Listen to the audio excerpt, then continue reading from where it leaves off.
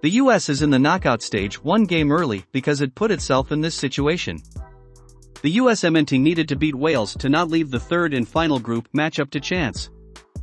Unfortunately, Zimmerman's late penalty on Gareth Bale, in which the Welsh captain converted an equalizing penalty kick in the 82nd minute, cost them the win. The United States faces Iran on Tuesday at Thumama Stadium in the third match of Group B. It serves as an early knockout game for the Americans because they must win to advance to the round of 16. That's not the case for Iran.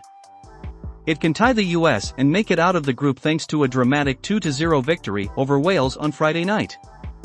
Our goal is to win the World Cup, and in order to do that, we have to get through the knockout stages, defender Walker Zimmerman said Sunday night. For us, our knockout game comes one game earlier.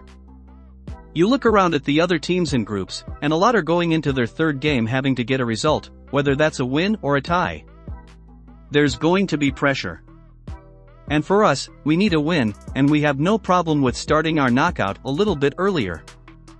Now, the US finds itself in a risky situation. It's win or go home. The Americans can't come back next season and try again, because the next World Cup is not until 2026.